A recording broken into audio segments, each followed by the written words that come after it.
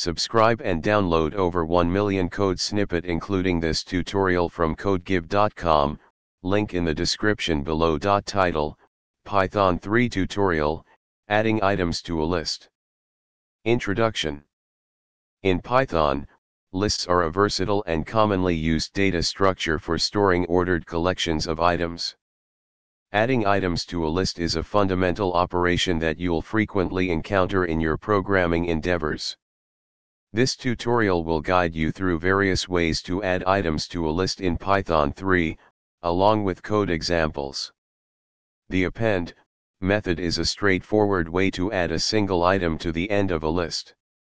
Output. The insert method allows you to add an item at a specific index in the list. Output.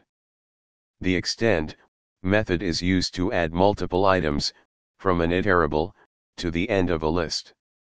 Output.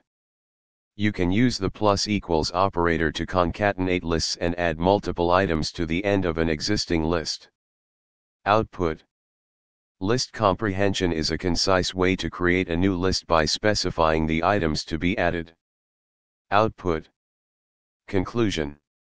Now you have learned multiple ways to add items to a list in Python 3.